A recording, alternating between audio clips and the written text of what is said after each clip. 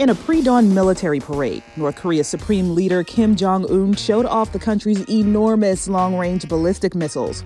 For the first time in 2 years, the country also marked the 75th anniversary of its ruling Workers' Party with a number of concerts and festivals.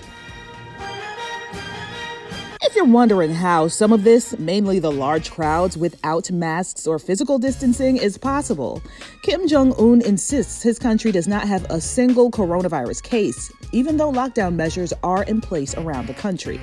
During the parade, Kim apologized for not improving the lives of North Koreans. He also said his country's military power would not be used preemptively. Kim never mentioned the United States or the now stalled denuclearization talks.